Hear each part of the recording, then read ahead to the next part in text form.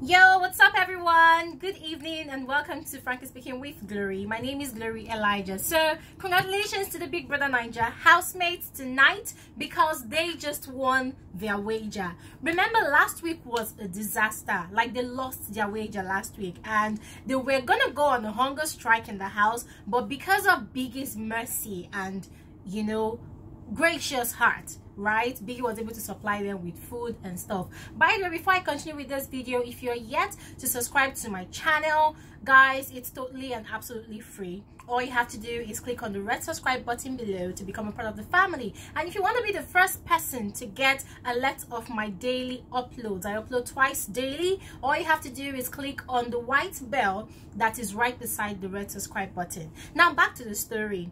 The housemates won their wager tonight. Now, the task that Biggie gave to them was for them to do a musical concert. So, as usual, Shay was the compare or the MC, if you want to call it that, of the event. And the housemates, although they still all have horrible voices, aside Khafi and Jackie and Sadi and maybe Esther somehow, the rest of the housemates, they really sound horrible when they sing. Oh yes, I forgot to add that Tacha is also a beautiful singer. My god, I never knew that Tacha had such a beautiful voice. Yeah, and she was able to project and get her wordings and lyrics right. And although Biggie did not enjoy the performance, but then he gave them kudos all the same for just one reason. Now, before I talk about that reason, let's talk about Omashola.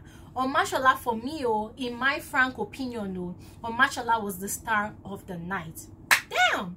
Like, guys, Omashola became the Kanye West, the Lil Wayne of Naija, inside the Big Brother Naija house. Like, seriously, guys, Omashola was so like emotional when he was rapping or singing or whatever he was doing, and at the end of the day, like, it got me really mushed up. And I'm like, wow, this guy, if he were to be a musician, he would actually sing from his soul.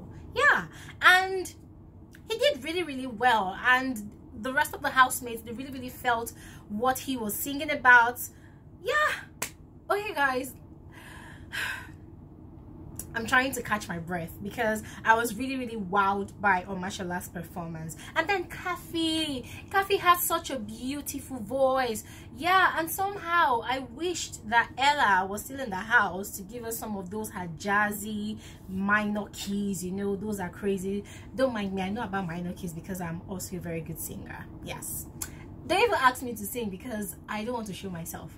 All right guys, back to the gist. So Omashola was the star of the night. Everybody got really mushy while he was performing, and after the whole performance, Biggie asked the head of house, that's Esther, to rate their performance, and Esther rated their performance 90%. And according to her, they are not professional musicians, but because they were able to put in their 110% into the task, everybody was able to put in their best foot and they came up with a wonderful performance, in their own words. Yeah, and Biggie said, well said. Okay, first time that Biggie will be agreeing with somebody like that wholeheartedly. And then guys, Biggie now reminded the housemates that last week they lost their wager. So he asked them if they understand the reason why they lost their wager. And according to Sadi and Shay, they were able to recognize the fact that the housemates were not working in unity. And that's to be expected, people coming from different backgrounds, different ideologies, different idiosyncrasies. Everybody is different. Everybody is just coming from their own walk of life, so they would find it really difficult to be taking instructions from someone that they've never even lived with before, even had dealings with before. So this week, I think the fear of losing a wager became the beginning of wisdom for the housemates. So they had to work in unity, they had to work together, they had to help each other achieve that sole aim of coming up with a Big Brother Naija musical for season 4. Yes, so Biggie agreed with them, and although he wasn't pleased with the music itself, he wasn't pleased with the instrumentalists, like those people hitting talking drum and shaking shekere. And then, like, guys, what the hell was Jeff even blowing from the whistle? Seriously guys, I couldn't really understand the tune, but then guys, they all did so well. Looking at the fact that they don't have any musical background, yeah, and Biggie was actually more impressed about the fact that they were all able to work together in unity and as a team. Kudos to those guys, kudos to the housemates. Yeah.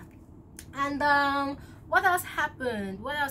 So guys, automatically the housemates won their wager. Whoop, whoop, whoop, whoop. As you can see, I'm dressed as if I want to go partying. That's because I'm actually doing my own partying in my house.